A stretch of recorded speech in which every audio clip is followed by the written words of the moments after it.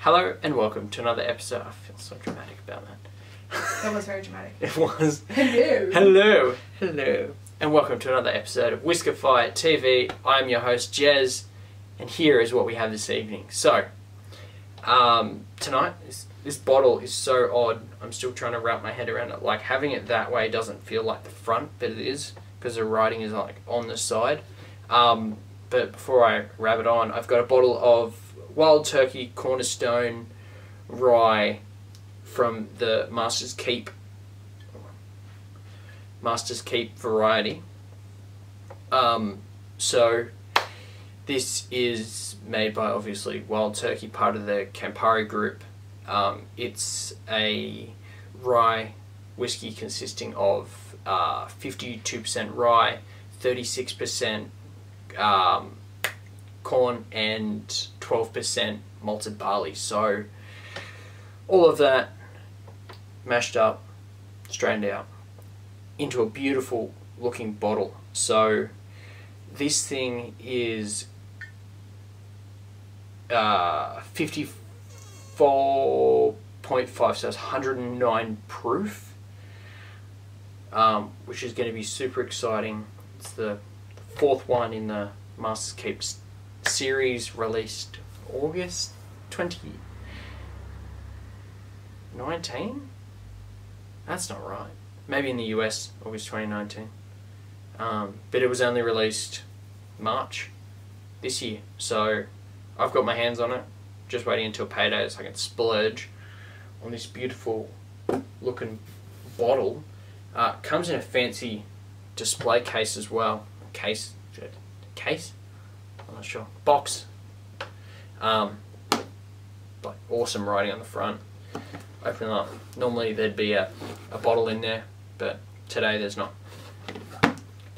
So that's that. What can I tell you about it?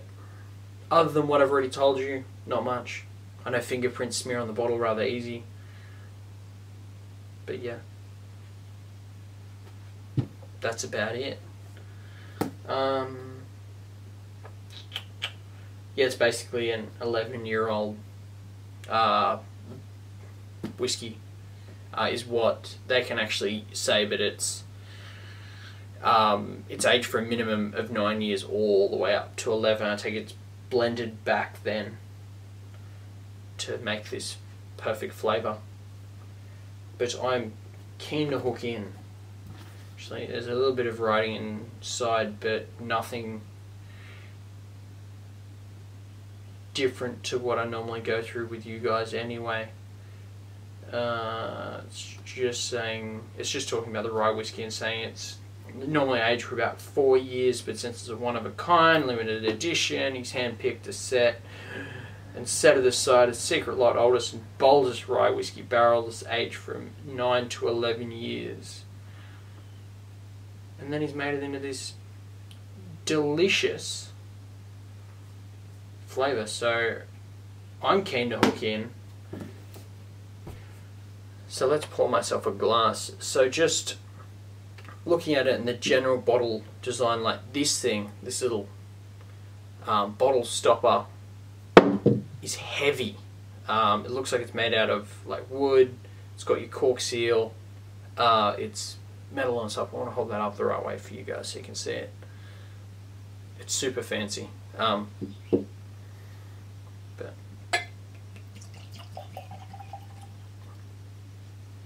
it's a good pour. Oh, to get a bit of a sniffy sniff on that one too, because you get those rye notes straight away, which is what you'd be hoping for. Alright. Give it a bit of a swell. Time to aerate.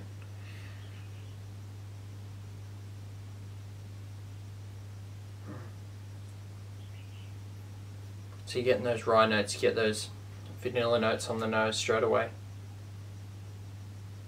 Rather toasty too. So let's hook in, get a taste.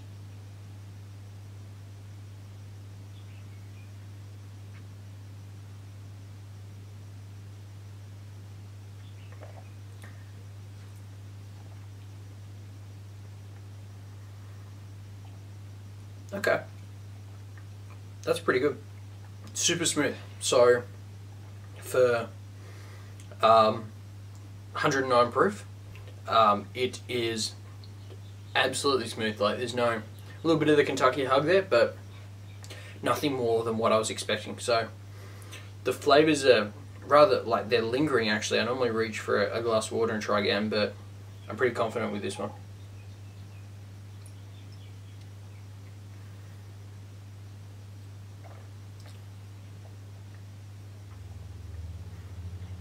So, peppery on the... Okay, now I need water. Okay, so just peppery up the very front of the tongue. Getting a lot of apple notes, so rather fruity. Maybe some cinnamon in there as well. But then I'm also getting that toasted rye that reminds me of like the Michter's American rye as well. So overall, like, super happy with it for what it is. I'm just going to take another sip here.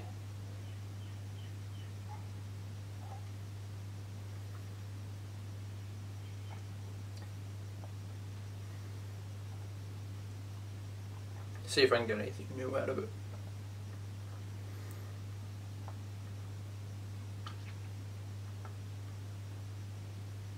No, just plenty of apple coming through, which is rather surprising, because I was expecting maybe like a heavier rye, but at the same time it's like barely legal rye with a 52% rye mash bill. So in saying that, it's $249 that I picked up from Uptown Liquor, which I forgot to mention at the start, so that's my bad. But yeah, $249 from Uptown. I'm slightly disappointed because I'm going to polish off this bottle and knowing it's a limited release, I'm like, I really wish I could have gone for some more, but it definitely is one for the collection. It's a sipper for sure. Like, I'd probably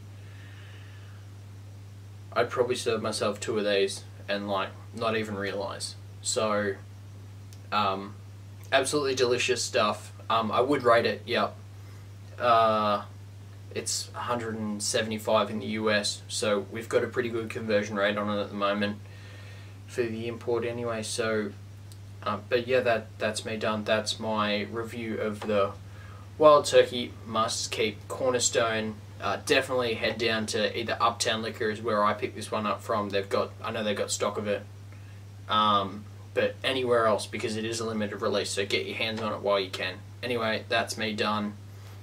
Stay tuned to the next video. Like, comment, subscribe, and let me know what you think in the comments. Stay thirsty, Australia.